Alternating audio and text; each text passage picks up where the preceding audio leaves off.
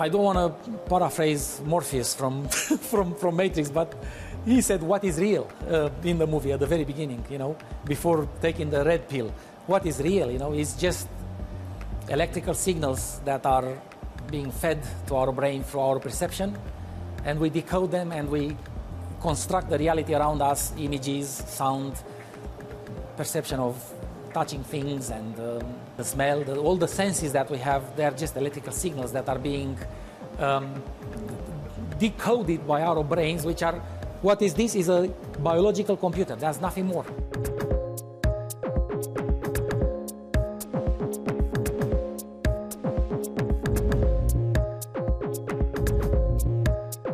So I found the second law of information dynamics is not only that seems to permeate everything in the universe, including mathematical entities, but the universe appears to optimize the optimal. It requires the most optimal compression of information to be minimal. So this is absolutely remarkable.